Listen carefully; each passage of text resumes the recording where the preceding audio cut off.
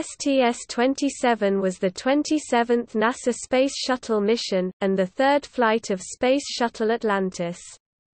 Launching on 2 December 1988 on a 4-day mission, it was the second shuttle flight after the Space Shuttle Challenger disaster of January 1986.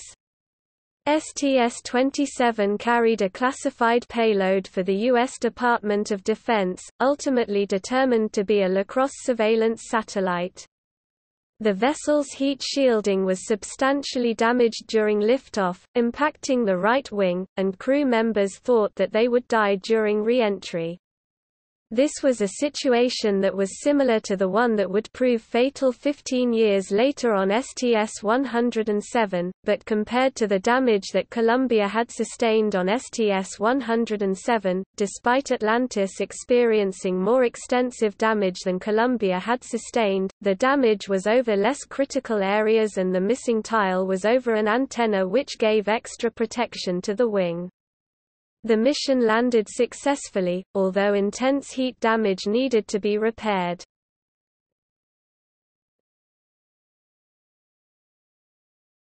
Topic: Crew.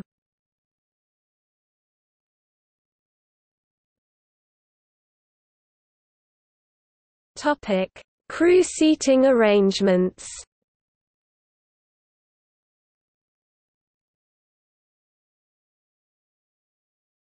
Topic: Mission summary. The Space Shuttle Atlantis OV-104, at the time the youngest in NASA's shuttle fleet, made its third flight on a classified mission for the United States Department of Defense (DoD). It deployed a single satellite, USA-34. NASA archival information has identified USA-34 as Lacrosse 1, a side-looking radar, all-weather surveillance satellite for the U.S. National Reconnaissance Office (NRO) and the Central Intelligence Agency (CIA). The mission was originally scheduled to launch on 1 December 1988, but the launch was postponed one day because of cloud cover and strong wind conditions at the launch site. Liftoff occurred from Launch Complex 39, Pad B LC-39B at Kennedy Space Center, Florida, on 2 December 1988 at 9:30 Eastern Standard Time. Atlantis touched down on 6 December 1988 on runway 17 at Edwards Air Force Base, California, at 18:35 Eastern Standard Time. The total mission elapsed time at wheels stop was 4 days, 9 hours and 6 minutes. Atlantis was returned to the Kennedy Space Center on 13 December and moved into an OPF on 14 December 1988. There has been speculation that an EVA was conducted during this mission.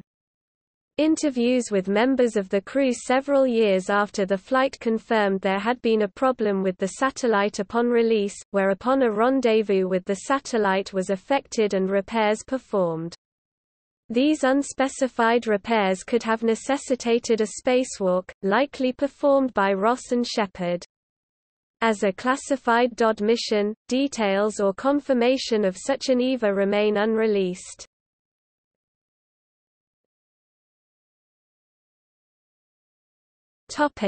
Tile damage. Atlantis thermal protection system tiles sustained extensive damage during the flight. Ablative insulating material from the right-hand solid rocket booster nose cap had hit the orbiter about 85 seconds into the flight, as seen in footage of the ascent. The STS-27 crew also commented that white material was observed on the windshield at various times during ascent. The crew made an inspection of the shuttle's impacted starboard side using the shuttle's Canadarm robot arm, but the limited resolution and range of the cameras made it impossible to determine the full extent of the tile damage.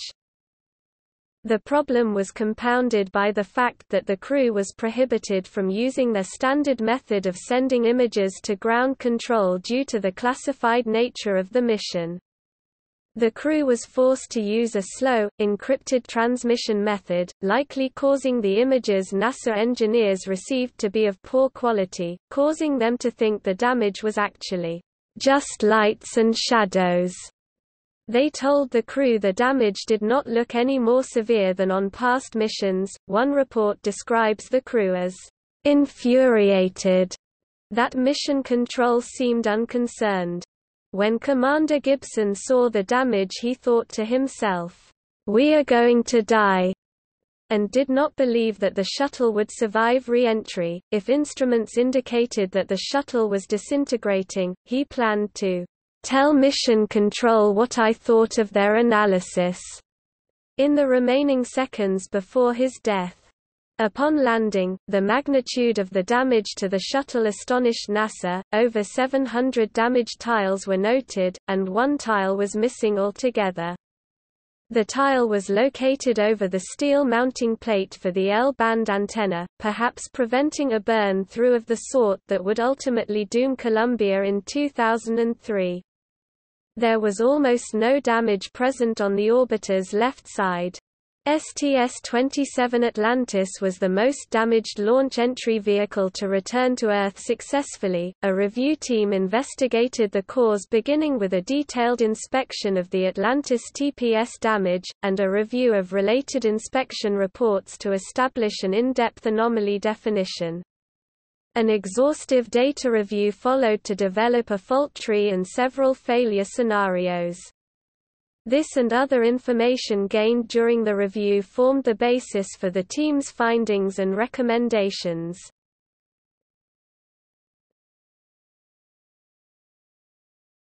Topic: Wake-up calls.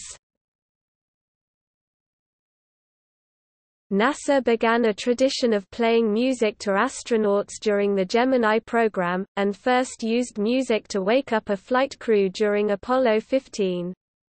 Each track is specially chosen, often by the astronauts' families, and usually has a special meaning to an individual member of the crew, or is applicable to their daily activities.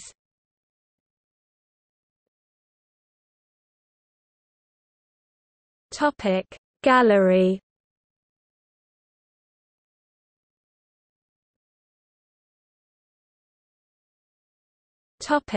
See also: List of human spaceflights, List of Space Shuttle missions.